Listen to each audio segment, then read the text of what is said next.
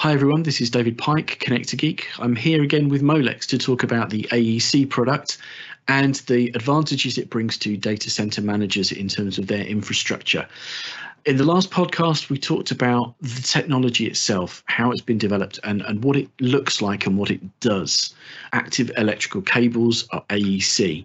This time, I'd like to learn a little bit more about the performance of AECs and why managers would want to choose that product over maybe some of the older solutions, DAC being one of the terminologies that we've heard a lot. I'm here again with Chris and Vivek from Molex. Hi, chaps. Hey, David. Hey, David. Hello, and hopefully they're going to be able to answer some of these questions and give us a greater understanding of where the AEC will fit in existing infrastructure and where it might fit in future developments. What are the key benefits that AECs are going to provide to system architects and to developers? Yeah, David, this is Chris. I'll jump in on that. There are a multitude of benefits that an AEC offers. Number one, the first and foremost, is longer reach, greater reach. As we start talking about moving towards these faster speeds, 112 gig, even 224, traditional sorts of way of architecting are really being challenged. That's both within a rack system as well as even between racks. So at the most fundamental kind of level, these sort of AEC retimed cables enable greater reach, 2.5, 3, 5, even up to 7 meters, depending upon the twin-X that is deployed within the cable. Okay, so we've talked about these solutions, and I mentioned a term that I've read, the DAC, DAC, as being another solution. What are those other solutions that are available? What is AEC potentially replacing? Hi, this is Vivek. Let me answer that question. The way I look at AEC is it's not always replacing something. It can coexist. So with DAC, DAC, and AEC, both are the options that a design architect a data center architect can decide to use based on the requirements. And within the same chassis, they can use DAC as well as AEC, depending on where the top of the rack switch needs to connect to what server. If it's going all the way to the bottom for 3 meter, then maybe it's better to use AEC versus the passive DAC. But one of the things that it's helping in doing that, and the AEC is helping filling the need, is for these architects not to have to go to an active optical cables. So in a way, they don't have to they can stay with the copper domain and not have to use an optical cables by using AEC as well as DAC. Okay, now that's really interesting because optical is certainly, I remember being in meetings years and years ago where experts of the time were suggesting that we'd got to the limit of how copper could perform in terms of speed. And this is back when we were talking about 100 megabits a second. People standing up and saying, we're not going to be able to get any further without going towards optical systems. And it's fascinating to see that we are now talking about these rocket ship speeds, 112 gigabits a second, even 224, and we're still deploying this over a copper solution. That's correct, isn't it? Yes.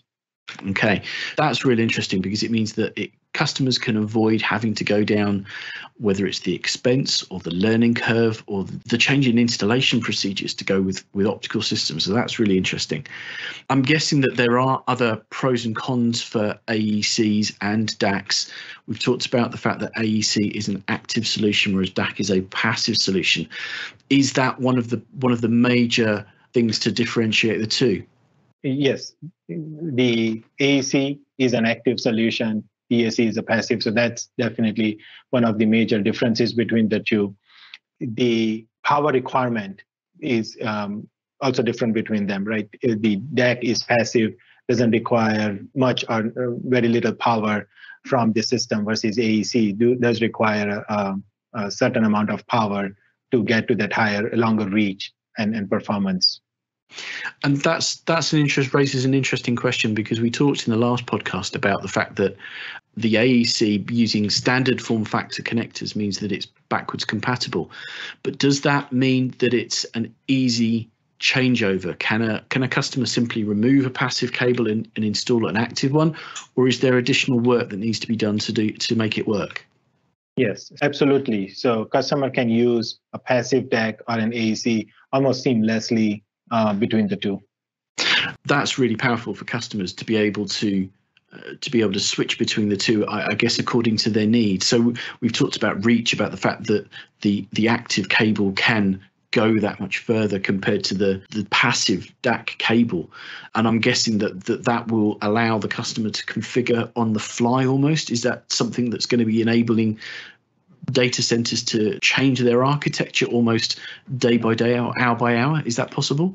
Yeah, I'm not sure I would go hour by hour or day by day, but yes, absolutely. It is one of the reasons, to come back to one of the points that Vivek made, was really see AECs complementing DAC cables. So you're right, David, that a copper is still very much alive and kicking at these higher speeds, and it still remains a fundamental element in terms of the construction of the data center. We basically advocate that if you're able to utilize such a passive solution in terms of these direct attached copper cables, these DACs, then that is really going to be your best solution from a cost sort of perspective, from a lowest latency sort of perspective. But again, the reality of these higher and faster data speeds means that those traditional types of cables are not going to be able to give you the same sort of reach. So there needs to be a middle ground between where do I transition from those sort of passive copper cables before I have to employ a more costly or expensive optical solution. And that's really where the sweet spot for these AEC cables are. They get you back to those 2.5, 3 meter, and even potentially longer lengths without that whole additional cost associated with the optics. At the same time, while they do consume more power than that of a traditional DAC cable, they are less power hungry than that of the optics. So it's really kind of a nice, again, kind of middle ground that these AECs are slotted into as the speeds of the data center grow and the DAC reaches kind of rescind a little bit or retreat a little bit. These AECs are an excellent opportunity to kind of fill that gap and an excellent cost compared to that of the optical solutions. So I'm taking that away as one of the key features of this. We're not advocating that data centers go away from their traditional passive cables wholesale. We're not advocating that they ignore the power that optical systems can provide, especially if we're talking about, I guess if we're talking about longer reaches, we're talking about large distances. There is still very much a place for optical systems.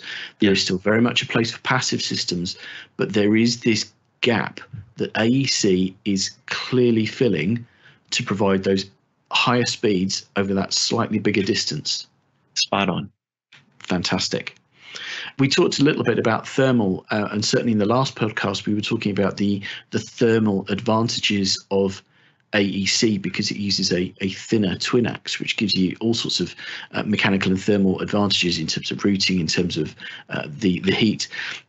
Is that an improvement over the DAC? Is the DAC getting to the point where it is creating too much heat? Would that be a situation where you go with AEC as well? Yeah, I wouldn't say that the DAC is creating too much heat so much as the air impedance does become significant. At these faster speeds, we've grown the size of the DAC cable, essentially the cross-sectional diameter of this, as we've looked to employ 26, even in some situations 25 gauge twin axe. So when you begin to put that sort of cable bundle mass in front of your system, it can have a detriment in terms of the overall airflow passing over those cables through the I/O and ultimately through the chassis itself. With these AECs, the ability to go to a smaller cable bundle, we reduce that sort of air impedance and therefore enable a greater amount of airflow at the same fan curve through the chassis to obtain better cooling. So that the DACs aren't creating more heat, but the AEC being smaller is simply making it easier to manage that heat. Spot on. Exactly. Fantastic. This has been really interesting for me to understand. In my simple view, I was thinking that AECs are good, and we need to ignore the old passive solutions. And again, I'm similar in many ways to a lot of engineers probably who are a little bit scared of optical solutions.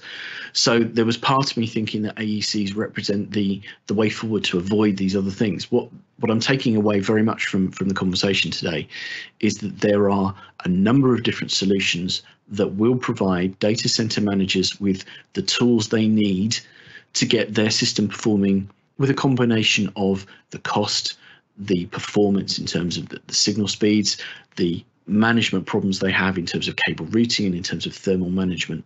So for me, the key takeaway from this is that AECs represent an interesting middle ground between existing passive cables that will continue to be used for many years to come, I'm sure, and the optical solutions that do provide maybe the longer range that we need, but aren't necessarily needed for these 2.5, 3, 5 meter, even 7 meter reaches. If these can be performed with copper, then the AEC is a product that actually lets you do that. In the next and our last podcast on these subjects, we're going to be looking more about data center managers and how they can maximize their rack space efficiency using this kind of technology, and how this can actually help them to make their systems easier to manage, both from the mechanical, from the routing point of view, the thermal point of view, and keeping the performance up. So Chris, Vivek, thank you so much for joining me. I've learned an awful lot about these products. I look forward to speaking to you again soon. Thank you, Chris. Thank you, Vivek. Thank you, David. Thank you, David. Thank you, everyone, for listening, and we'll speak to you again soon.